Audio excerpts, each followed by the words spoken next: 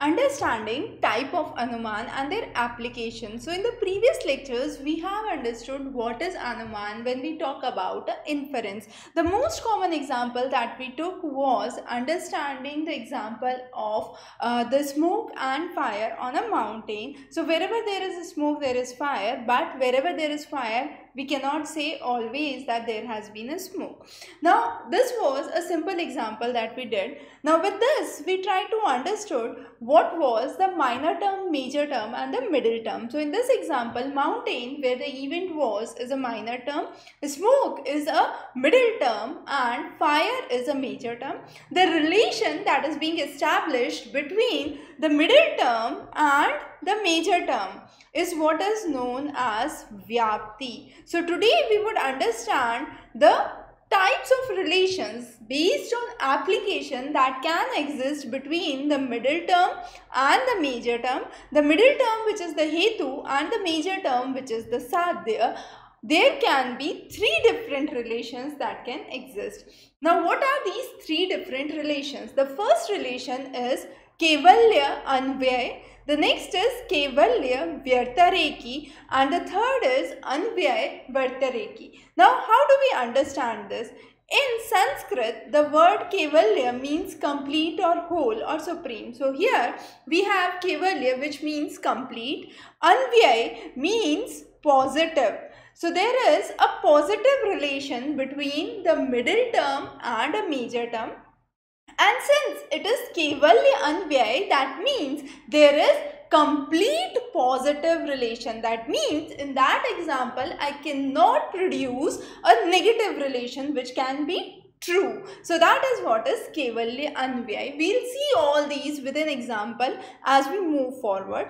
The next is Kevalavyatireki. Now Kevalya again means complete or whole, and Vyatireki means to create difference or negative relation. So here we have a negative relation between the middle term and the major term, that is the hetu and the sadhya, and this is a complete negative relation. We cannot establish a positive relation with the same example.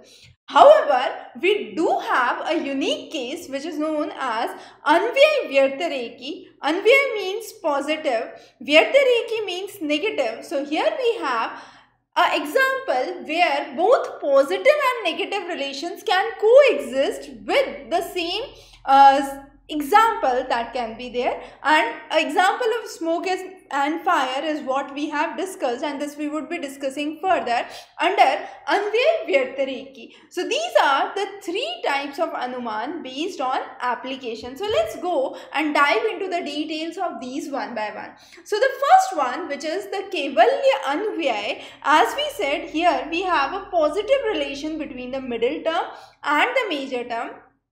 And if I am trying to relate it to the Mill's argument in the English Western logic, we say this is based on the Mill's method of agreement. So here we have an agreement that is there, and what could be a good example? A good example could be, I have an example where all knowable objects are nameable. That means whatever objects I know, I can name those.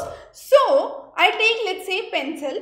So I know the pencil. Since I know the pencil, I can name this pencil as Examrace. So what happens here is, whatever I am trying to explain is a relation between a middle term and a major term, and this is a positive relation. Now if I want to do a negative relation with the same example, then let's see what it turns out to be. So I say no non-knowable objects are nameable.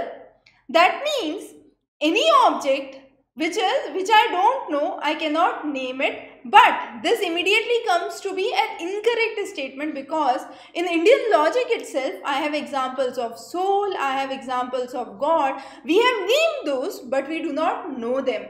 So a negative relation between the middle term and a major term in this case comes to be incorrect, and therefore this is Kevalanvayi. That means a complete positive relation that can exist between a middle term and a major term.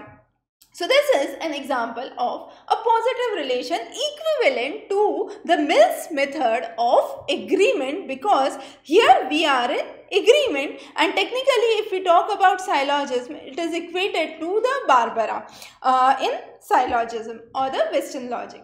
The next one that we talk about is Kevalavyatireki, which is a negative relation between the middle term and the major term.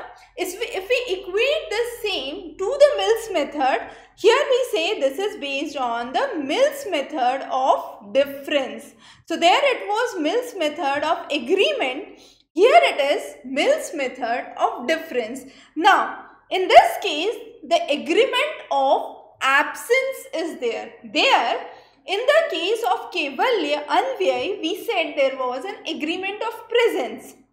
We knew that all knowable objects are nameable, so there is a presence. But under Kevalavyatireki, there is a agreement of absence. So if I say no non-soul substance has life, that makes sense. That means whatever substance do not have soul do not have life. But if I say this is correct, then that automatically means that if this substances do not have soul, they do not have life. That means animals have life.